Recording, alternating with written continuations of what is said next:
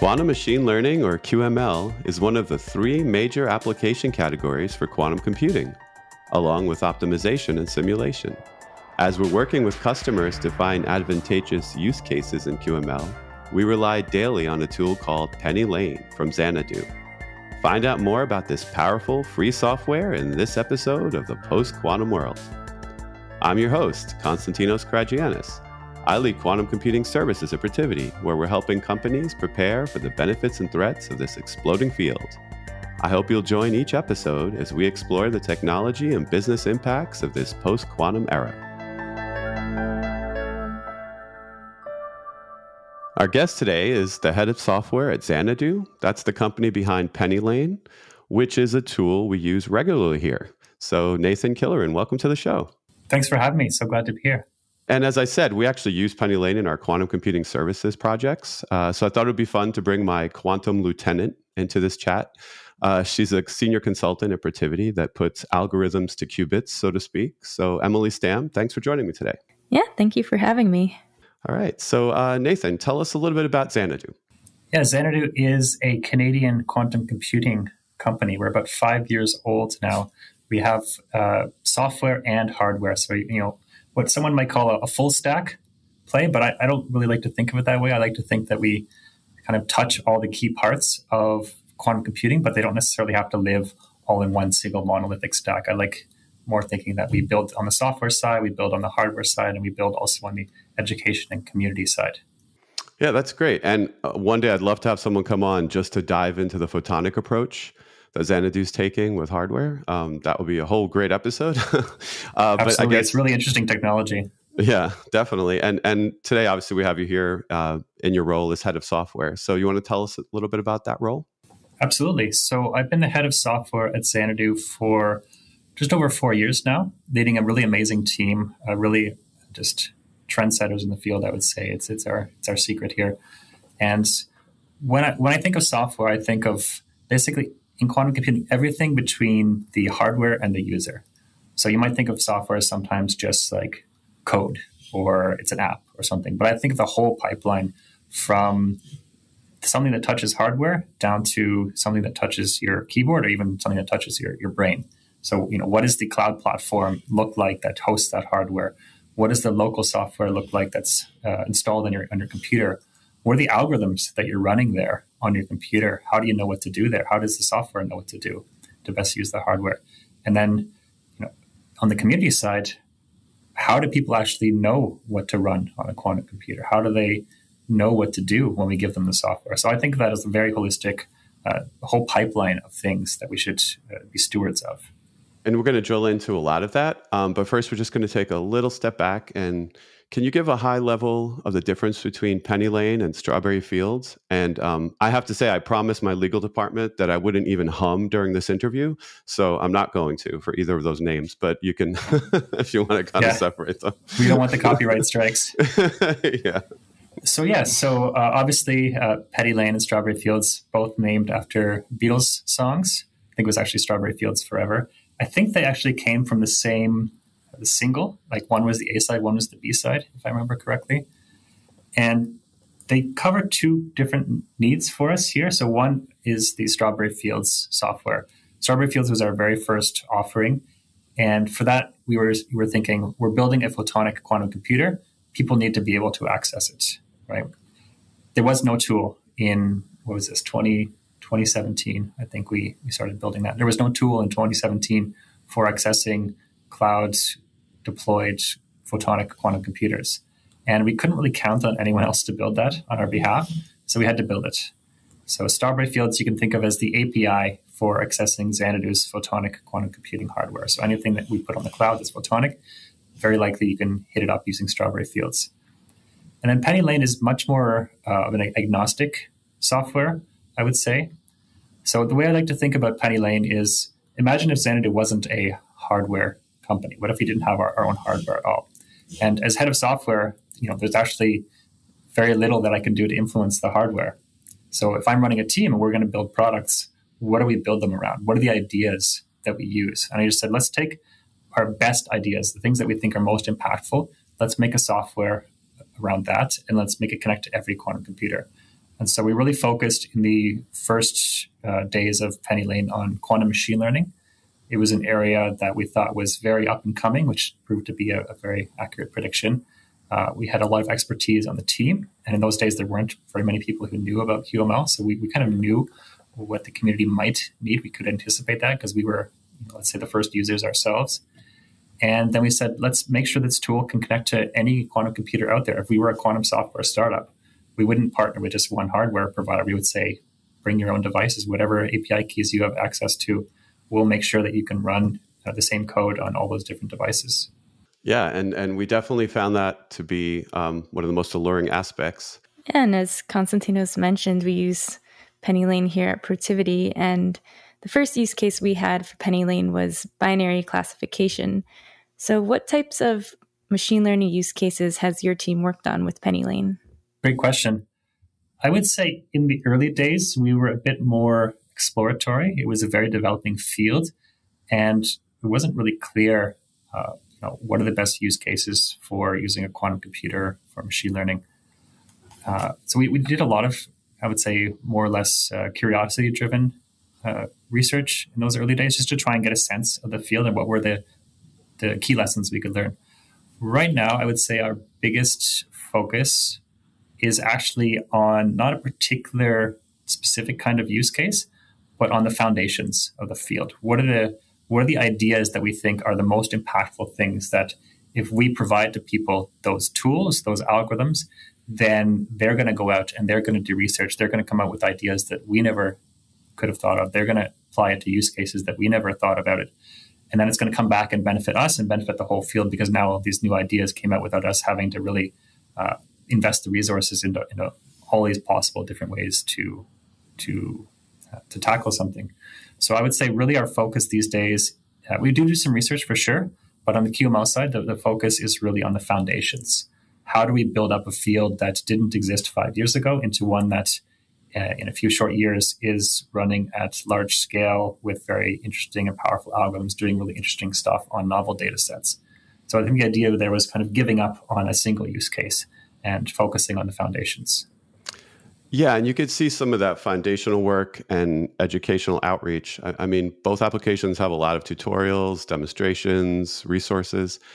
So you want to talk a little bit more about what you were trying to do there in that other role, like you mentioned, with the educational aspects of PennyLane and Strawberry Fields? Absolutely. I guess the guiding principle is it doesn't matter how cool your product is or your software is if no one knows about it or no one knows how to use it.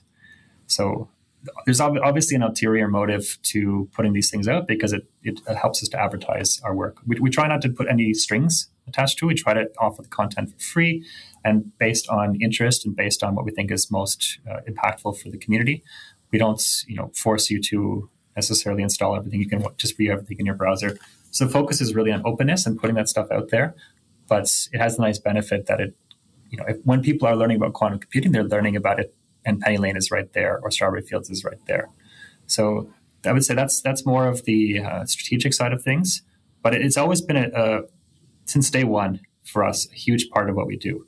It started with just having a sense of community building is important for a startup in particular. You need to build a user base. You need to build an audience. You need to build that community for your survival. And so it's part of a survival thing. How are we going to differentiate ourselves from the big players? Well, we do have some expertise that we think the big players could match, but they've been not focused on it. Or maybe we've just got some really, really amazing, unique, once in a lifetime kind of team members who are leaders in the field. Let's really leverage that expertise. And my philosophy is give more than you have to. So instead of saying we're just going to focus, we're going to shut out the rest of the world, we're going to focus on building a quantum computer and building the best software and building the best algorithms.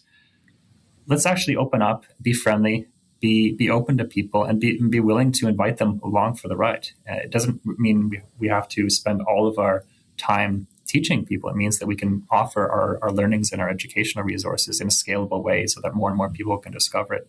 And the field moves so quickly that there's that huge appetite for content. There's a huge appetite to understand things that are, unless you're a researcher, you're reading the literature, you're not going to be able to keep up with. So we try to translate what we're seeing as trends important things in the field and put it more accessible to people as well.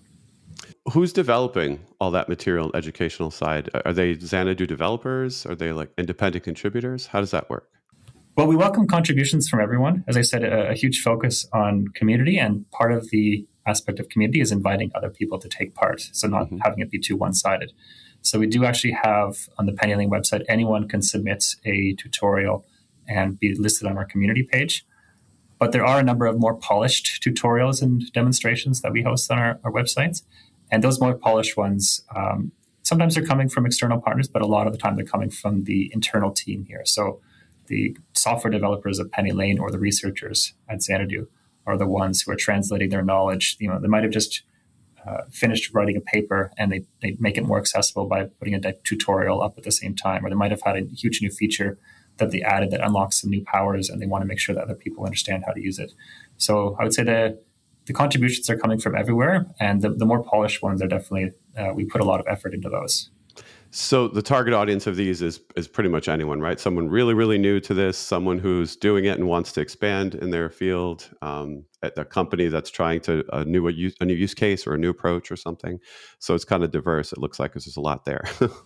Absolutely. So the great thing about the internet is you can put stuff out and people can find it. And we've discovered that there's a huge appetite for what I would call like the enthusiast community. These are people who, for the first time, are getting into quantum. They want to get up to speed. They're smart people, but they haven't had that background. They want to learn about it. They want to know what's going on in the latest trends. And so there's huge appetite from that community. And of course, there's the more established researchers, the old guard, the people who are professors or grad students. And even for them, sometimes they appreciate having the more accessible content rather than having to dive deep into a paper and try to figure it out for themselves. Yeah, and it's great to keep that spirit of sharing going as long as we can, because eventually I have this fear that the whole industry is going to lock down with IP concerns and no one's going to share anything anymore. It could happen. I think the way I like to think about it is right now everyone is a friendly competitor, and I hope it stays that way for as long as we can. Yeah, same here. And not to get too technical, but a differentiator of PennyLane from other quantum libraries is the use of the decorator. So I was wondering what inspired the Xanadu team to choose this approach, and is this a question you receive a lot? Actually, it's the first time we've received a question about why we use decorators, so congrats. We definitely get questions about the interface and how it came about, the user interface, and it was a very, very deliberate consideration. So especially when we created PennyLane, the competitor software, the other libraries that were available to people are very much focused on object-oriented programming. So the user kind of just creates these big monolithic objects and manipulates them. And we decided to take a different approach. PennyLane was initially focused very heavily on quantum machine learning.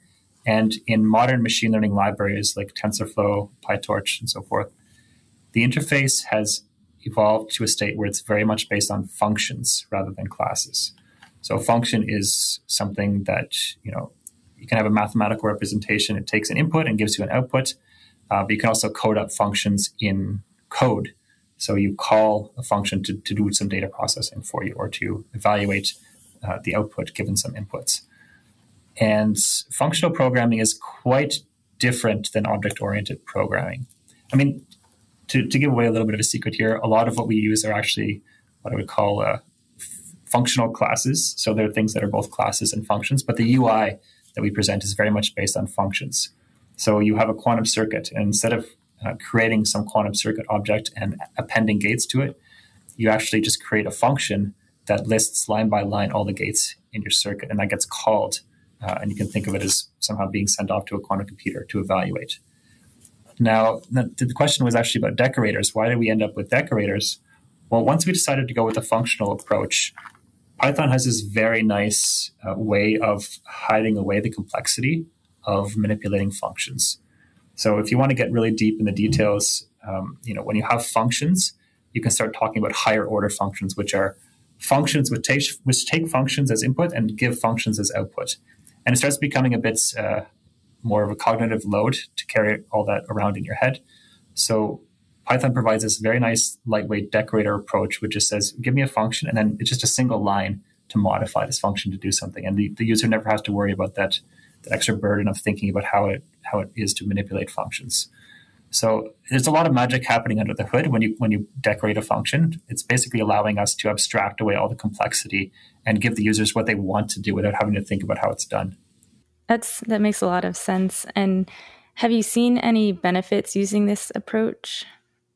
I mean, I think the benefit is just simplicity. It allows the user to focus purely on the quantum circuit that they are working on and not worrying about how to manage the job of submitting it to hardware. We can kind of hide that all away with just a function call. As you alluded to earlier, one of the great things about PennyLane is it was obviously built not just for your hardware. There's plugins, so you can run code on many platforms, devices, Qiskit, Bracket. So do you want to talk a little bit about the plugins and how they work? For sure. So the philosophy here is essentially be as agnostic to the actual computational backend as much as possible. Obviously, there's some slight differences in quantum computing hardware. They support different gates. They might have slightly different requirements. But really, what we want people to do when they're writing software is to think about the algorithm. What goal do you want to achieve? And not too much thinking about the details of execution. So if you can get to the point where you swap out one quantum computer for the other and you notice no changes, that's kind of the ideal there. And it's also not clear. Xanadu is a hardware company. There's lots of other competitors in the hardware space. Nobody has one hardware right now, and there's still a lot of work to do before it's clear what the potential winners might be there. So it makes a lot of sense to allow users to bring their own device to kind of go where the users are. If they like a particular platform, well, why would I stop them from using my software, our team's software, if they happen to use a hardware that we weren't expecting? So we try to make it that all the main quantum computing platforms are supported, and it's actually simple to add your own. So actually a number of plugins have been built by users. And in fact, the Qiskit plugin was initially built by a user because they wanted to run PennyLane on Qiskit devices. And we've since taken over adoption. But it just goes to show, sometimes if you make it such that you don't have to think too much about which hardware you're running on, then it actually allows people to very easily transfer to new hardware. It's not baked into the code anywhere. That's definitely one of the main advantages of PennyLane for sure. I was wondering what challenges, or if any, have you encountered adding these external libraries? I would say there's maybe two challenges. So the first challenge is just every line of code that you add to your code base is something that you have to test, you have to document. So having a dozen plugins is now something we have to test and make sure everything is up to date. And sometimes it can slip through. Sometimes we can maybe miss a plugin has been updated. There's a breaking change in Qiskit or Microsoft's QDK or something, and we haven't quite noticed it until a user tells us about their use case failing. So that's one of the challenges, is that as we scale, especially our own in-house tutorials, they sometimes break, and we have to update them if the partner's plugin, let's say Qiskit or something, has breaking changes. So it just becomes more complex internally, but I think it's worth it. I think, again, we're focusing on providing value to the users, and it's something we know how to do, and they seem to be quite keen to use different devices, so we can continue to support that. The other one I would say is encouraging third parties to create plugins for their own hardware. There's a couple platforms where we've actually done a lot of the legwork in creating those plugins, and the partner will just provide us with an API key to make sure we can test it, but we've done a lot of the work. So it'd be great to have more partners actually developing the plugins themselves rather than through us. And there's been a couple out there that have already done that, most notably Amazon Bracket. And are there any plugins in the works you can talk about? Not that I'm aware of. I don't think that there's any that are coming out anytime soon. There will be when there's a new machine that surprises us all, right? Exactly. If there's a new machine that surprises us all, we've done it a couple of times. Like, drop everything you're doing that week and make sure that as soon as possible we can connect to it. Yeah, start rolling up. So in addition to PennyLane, using it for developing proof of concept for a customer, we have a new offering we're working on where we're going to be using it to demonstrate the code that we create, and then we'll be leaving that code behind with the customer. So I imagine that we're going to be then enticing these customers, right? They're going to be seeing PennyLane, they're going to be seeing its power, and they'll probably want to start using it in their environments. So do you have any thoughts about deploying PennyLane in corporate, like managed environments? So some customers don't like to just hand things out without it having some kind of control over it, right? For sure. Maybe I'd just start by saying it's just super cool as someone who's been working on this for a few years to see more and more companies adopting PennyLane and building products on top of it. I think there's been a very nice shift in the last year or so, where I'm seeing more and more companies building on top of that, and I think it's really amazing to see, and it also gives us some validation that what we're doing is definitely popular. And the other thing is that we always are very careful not to have too many breaking changes in the code base. Some other libraries in quantum computing, because it's such a hot field, it's developing very quickly. The ideas are not set in stone. There might be a lot of breaking changes every release. And for us, we have a very aggressive release cycle, about 8 releases a year. And we're careful to try to limit breaking changes as much as possible.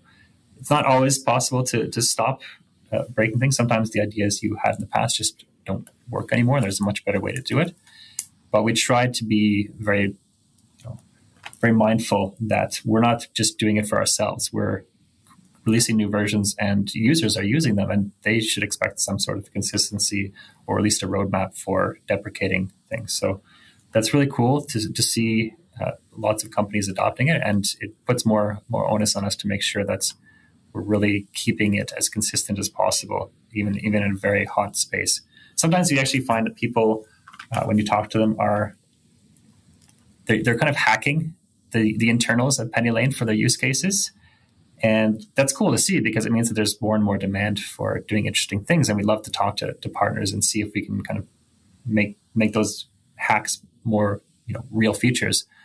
But in Python in particular, there's no notion of like private versus public code. Everything is completely public. And so the way to distinguish code that is like meant to be for the users and code that's meant to be for developers is just by convention, essentially. Like you put some underscore in front of it. And it's very easy for a developer who wants something to just, they've got a use case and they can look at the code, they can look at the source and say, this is the function I need to change a little bit of. Sometimes those are meant to be like private functions where we have no guarantees about stability, and people will start using those. So it's a really interesting problem. You have to be very careful to sunset code, not make too many breaking changes. And I think your question was about deploying things in corporate environments. I don't know too much about the security aspect of things and the controlling things, but I think keeping things stable is also something that's very important to customers who are building code on top of things. Yeah, and I'm sure some teams are concerned about API keys and things like that. Access to backend targets. Shots can add up really quickly when you're running them on quantum computers, and costs can skyrocket. So I didn't know if there was any thought given to any kind of like controls put in place for that in the future or anything like that in the roadmap. Well, right now, everything is done. There's different ways, actually, you could where you could put your API key, for instance. Mm-hmm. And you can have a configuration file where it's just read from disk. And actually, we run a lot of tests on GitHub that are pulling keys out from like a secure location. So the functionality is definitely there. I think it takes a bit of maybe talking to the right people and getting a sense of what their key desires are, and making sure that they're happy with what we're building. But I don't see any blockers to be able to implement that kind of features. Okay. A crucial interest with quantum computing is accessibility. How does PennyLane contribute to the accessibility of quantum computing, and how can we make it more accessible? For sure. Our goal is always to make quantum computing more accessible in a couple ways. So one, give people free tools. So you want to get into quantum computing? Hey, you can start right now. It just requires a laptop and an internet connection. You can download the library and get started. So putting the tools in people's hands. The other thing is giving them a sense of what to do with those tools. So if I give you the tool, but you have no idea how to use it, then I wouldn't say that's very accessible. So giving people the tools, but also like the instruction manual or the tutorial videos, or all the supporting pieces that allow you to not only have it in your hands, but actually to do something with it. So I think that really speaks to accessibility. And then the third thing is you don't want to work in isolation, right? Accessibility means being able to find someone who can answer your questions or find like-minded people who you want to work on a project with. And so that's where our community building side comes from. We try to not only just put out the educational resources, but give people opportunities for congregating people who have like minds to get together, to work together. And so one of the ways we've done this, we just had this event, QHack. It's our big kind of developer conference for PennyLane. It's very, very open. It's very welcoming. It's a great way to get introduced to the field and to meet others. So we actually had about 65 teams who were working on hackathon projects. And I think some of these teams were not necessarily people all living in the same city or going to the same university, but they actually found each other through the PennyLane community or the quantum computing community. Yes, and I attended QHack. That was a great conference. Glad to hear it. Yeah, it was terrific. And I do think PennyLane makes quantum computing very accessible, and definitely the fact that it's free also lowers that barrier, which a lot of people face getting into quantum computing. So I'm glad that accessibility is something that Xanadu is thinking about. Absolutely. It's one of our biggest priorities. Yeah, and it's funny, free, it's a free product, but we're still using it even though we have access to a lot of others. So it's just kind of like that really obvious sort of compliment. When something works, why wouldn't you want to use it? And one thing actually, I'm curious. Maybe this is my opportunity to turn the tables on you. What Sure. What do you guys use PennyLane for? Mostly just different quantum machine learning use cases, especially in finance. We've been working on one using the quantum support vector machine, another using variational quantum classifiers. So those were both for that binary classification use case I mentioned earlier, but also exploring it for a lot of other quantum machine learning use cases as well. Yeah, and that's why I wanted to ask you about your recent paper, Is Quantum Advantage the Right Goal for Quantum Machine Learning? So what are some of the more meaningful questions to ask, and why is this approach beneficial? Yeah, so this is a recent paper by Maria Schold and myself. And even the title actually, I think, went through a few iterations, and we ended up with Is Quantum Advantage the Right Goal for Quantum Machine Learning, something like that, because we really wanted to, force the question. The way we kind of see it, I think it's amazing that we have a big ecosystem in quantum computing, and all ideas are on the table. I think it's we don't want to have people gatekeeping or people saying, don't look into that. I think at this early stage of the technology, it's really important to keep all ideas on the table and let them simmer, let them see people with passion could maybe push ideas that we weren't expecting, and they'll be successful. So I never want to tell people what you should work on and what you shouldn't work on. But of course, we did write a paper with a very provocative title. So obviously we have our own thoughts about this. And the way we see it is that there's maybe a bit overemphasis on trying to prove quantum advantage for quantum machine learning. I think it's important, but maybe there's too many resources being devoted toward that compared to other areas where we could potentially be putting our time and energy. So let's see. So quantum computing and quantum machine learning, they're like a classic moonshot. This is a technology that you anticipate is going to change the world, and it's a huge undertaking technologically to get there, scientific challenges to overcome. But if you're going to the moon, you don't look up at the moon and say, okay, I'll just jump higher and higher and higher, right? Because you're not going to get there. So that's kind of why I always see quantum advantage. Some of the papers that we see, some of the works we see is people looking at the moon and saying, well, I know how to jump, so I'll just try to see if I can push jumping as high as I can get. And that's like saying, I know how to do something today with a classical computer. I'm going to try it with quantum and try to see if I can prove advantage there. But really, you don't get to the moon by jumping higher and higher. You have to, at some point, learn about the physical world and propulsion, and learn to build rockets and engineering and train your astronauts. There's all these really important, really interesting steps along the way that you'll need to put the energy into if you want to get to that final state.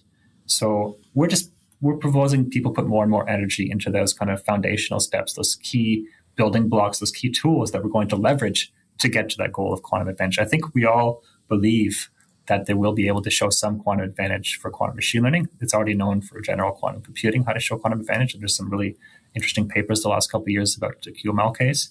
I think generally the consensus is that, that's not a mirage. So if that's not a mirage, then let's get started on building those rocket ships so we can get there. That's I would say, a very story-like way to summarize the position. Okay. And do you think that there's going to be still some developments that we haven't thought of that will get us there? Obviously, Absolutely. Yeah, machines might become really, really powerful, and then the code might be really more efficient. But is there something else, some other synergy we're missing still? I think there's definitely going to be some what I would call unknown unknowns, things that we don't know, that we'll have to solve when we get there.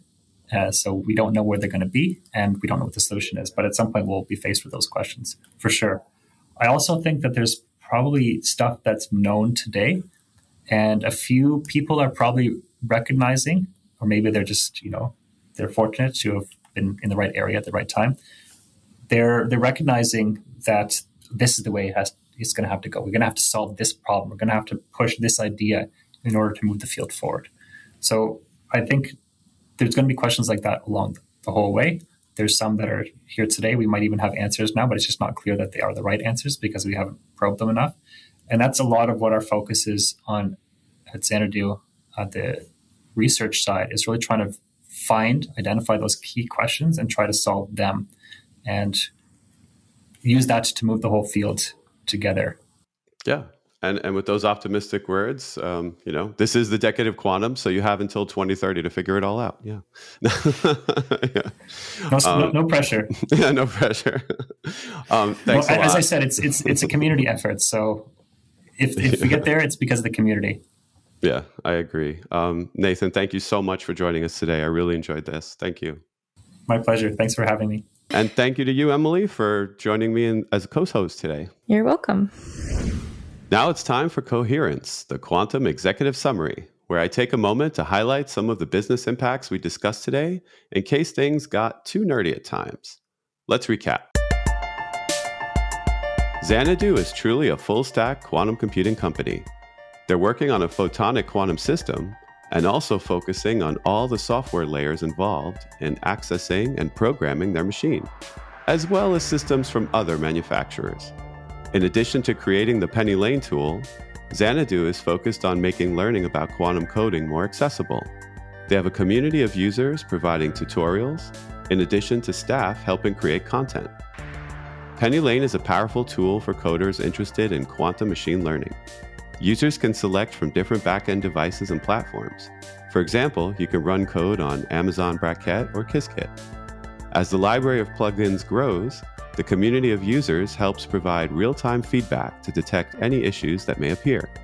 An excellent model for an excellent free piece of software that we use daily at Protiviti.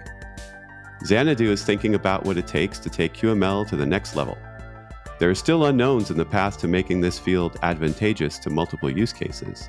I highly recommend you check out Nathan's co-authored paper, Is Quantum Advantage the Right Goal for Quantum Machine Learning?, which I've linked in the show notes.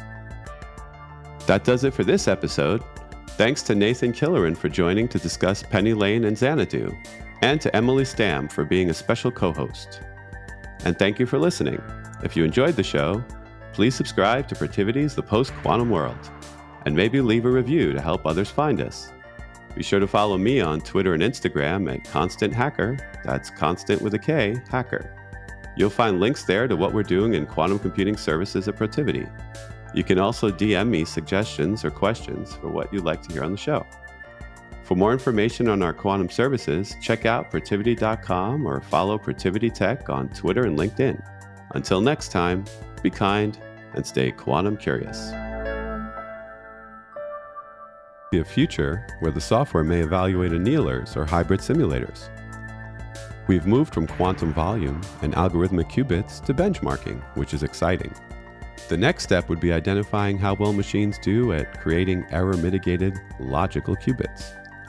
One day, we might also be able to have scores that reflect if machines are in a performance range known for quantum advantage. There are a lot of possibilities for the future here. That does it for this episode. Thanks to Pranav Gokhale and Fred Chong for joining to discuss Supermark. And thank you for listening. If you enjoyed the show, please subscribe to Protiviti's The Post-Quantum World and maybe leave a review to help others find us. Be sure to follow me on Twitter and Instagram at Constant Hacker. That's Constant with a K, Hacker. You'll find links there to what we're doing in quantum computing services at Protiviti. You can also DM me questions or suggestions for what you'd like to hear on the show. For more information on our quantum services, check out Protiviti.com or follow Protiviti Tech on Twitter and LinkedIn. Until next time, be kind and stay quantum curious.